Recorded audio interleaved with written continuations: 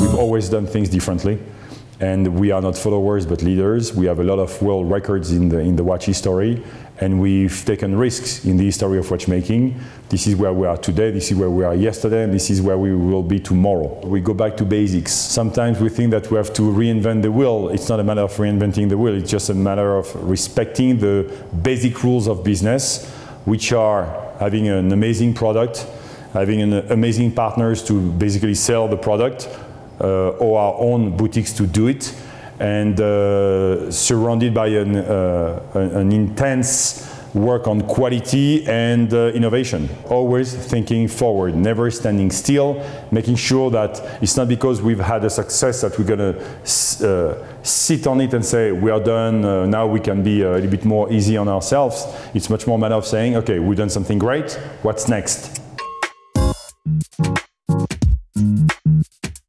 First of all, I would never look at the fact that there are more companies making complication as bad news. I look at this as good news for one reason. It opens the world and the eyes of more people to the art of high-end watchmaking. But the most important thing is because we have a legitimacy, because we've been making complicated watches since 1875, then at the end people can make choices, but they always come back to us at one point.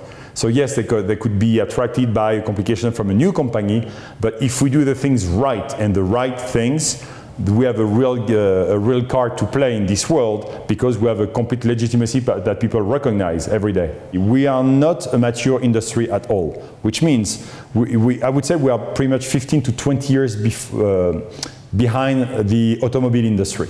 As a perfect example, I always say today, when people have money and money to afford nice cars or nice houses or nice watches, okay, a lot of them, they have 1 or 2 houses. They have maybe 1, 2 or 3 cars. They don't all have nice watches. Why? Because they have not been exposed to it most of the time. Does it mean that we could sell high-end watches to everybody? No. Does it mean that we have a long way to go before we reach a sort of first level? Oh yes.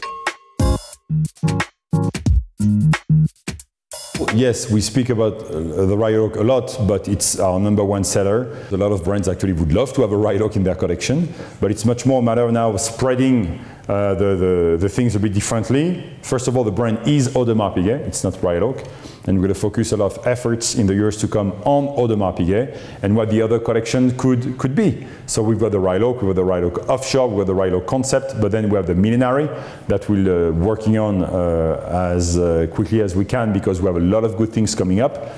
Then we have our own classical line, then we'll bring a new ladies line to the market in the years to come. There are a lot of things which is a work in progress right now. So if we speak about markets, first of all, it's not to put all our eggs in the same basket. I mean, some brands have made choices to go in certain directions over the last 5 to 10 years. We've decided since day one to say we want to have our sales spread pretty much equally across the globe, which is important because just in case a country goes down a little bit in sales, we can offset it by a country that would go up. In terms of our clients, we have to know them better, we have to service them better, and it's got to be a major shift compared to what we were before and what we are doing now. Before, we started as being wholesalers. We are manufacturing watches and selling watches to distributors. Then we bought back our distribution, so now we are our own distributors.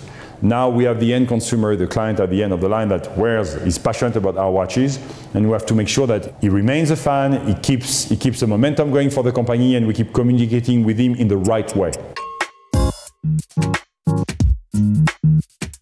I've always loved Yoda. Yoda is a sort of a little person that people looked at and thought that he was just an old person and pretty ugly and nothing special about him, when actually he's the ultimate force, which I like. It's the understated strength force that you could deal with, which is why I've got a lot of Yoda figurines in my office, and I've got one of his quotes on my door.